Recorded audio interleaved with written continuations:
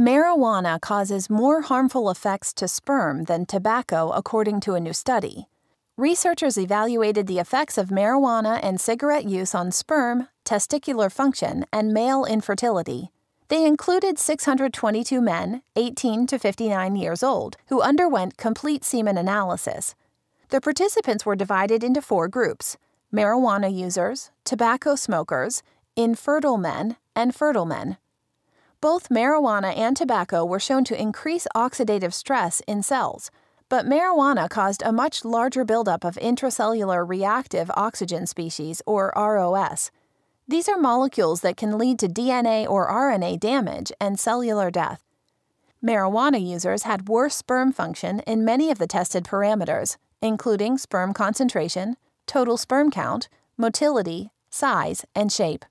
The study says an estimated 200 million people use marijuana, and these findings may provide reasons for concern.